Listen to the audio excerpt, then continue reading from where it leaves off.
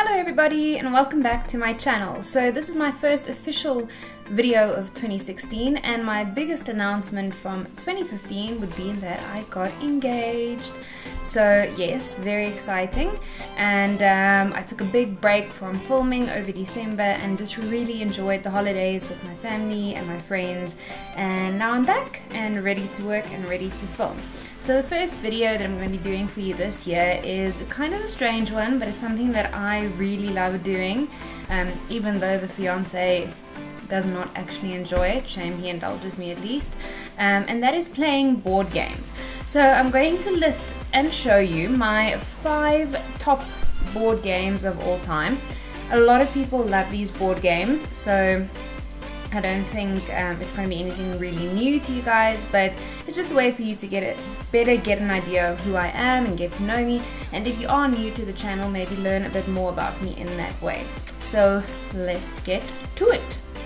The first one is this one right over here. It's a loved favorite, and it is Monopoly, the South African edition, because South Africa is where I live, it's where I'm from. So there we go. And I don't think Monopoly is a new game to any of you, but for the fun of it, I'll just show you what the board looks like. It's basically like quite big. It's basically like that. And because this is the South African edition, all the places on the board are actually in South Africa, so that's pretty cool.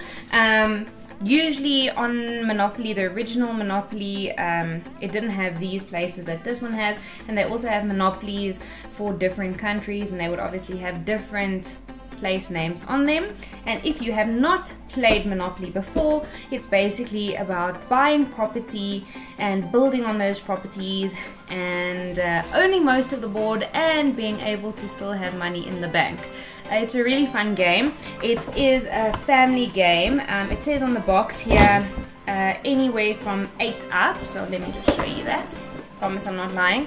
So anywhere from 8 up, ages 8 up can play, and it's actually for 2 to 8, I lied, 2 to 6 players. You could always play in teams if you wanted to. So that's a really awesome game. The only bad thing I have to say about Monopoly is you really have to have quite a bit of time if you're going to play Monopoly. It is not your hour-long game and then it's done. It's really quite grueling and could get quite intense. Alright, on to board game number 2.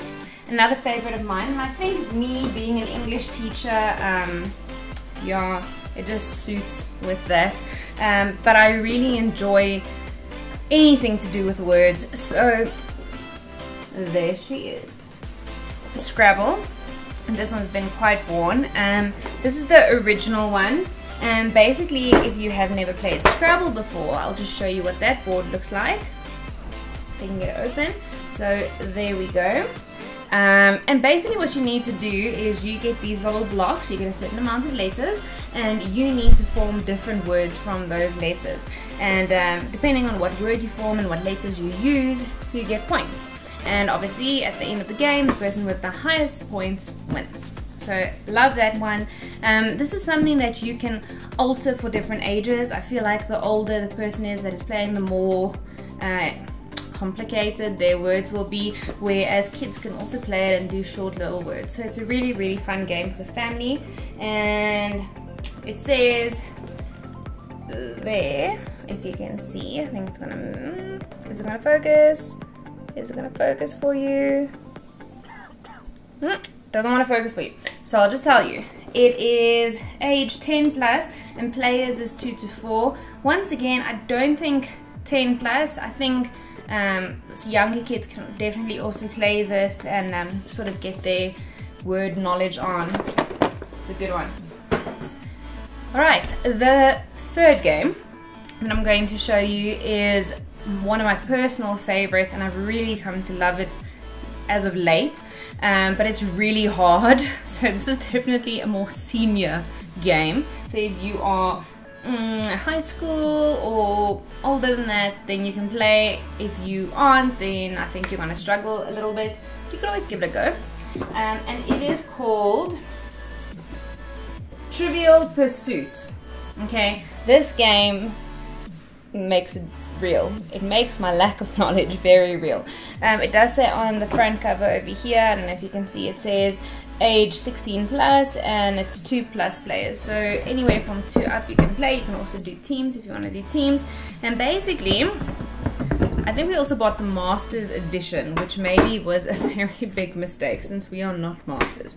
But basically this board looks like so, big old circle, and you move from block to block answering different general knowledge questions. So you get like a pack of cards like this, you actually get 2 of them, and then there are questions on the one side and answers on the other side, but they are quite tough. I'll give you an example of one of them.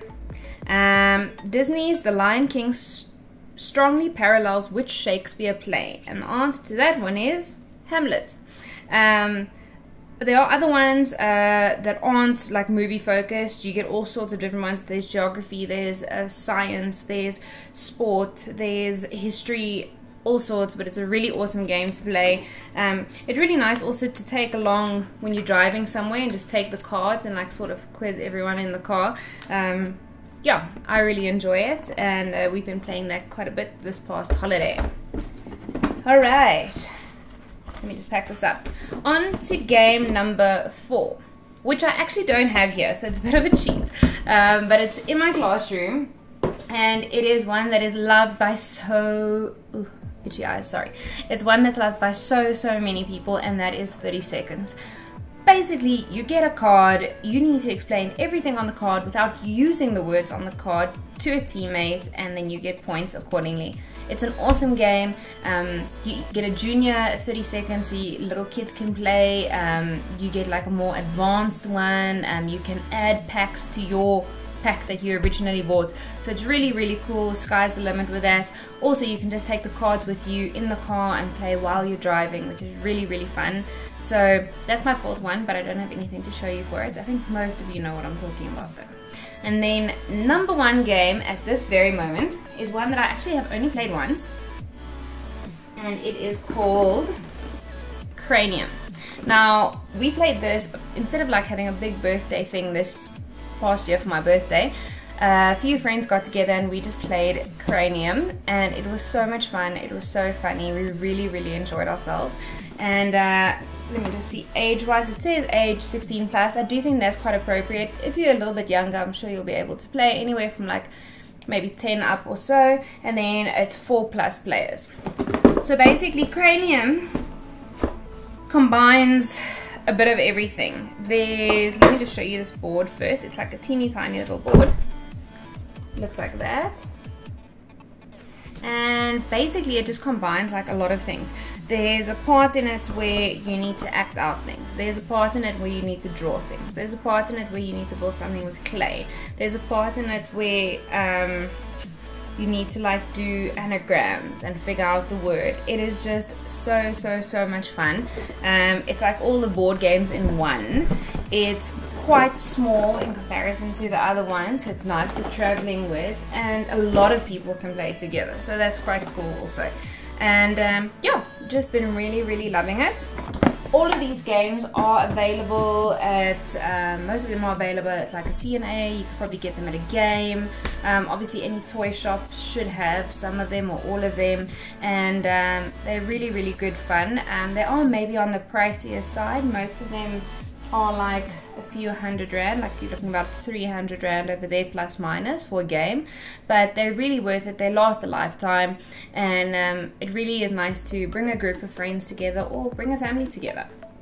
So that is all from me for today. I hope you really enjoyed this video, and I will see you next week. Bye!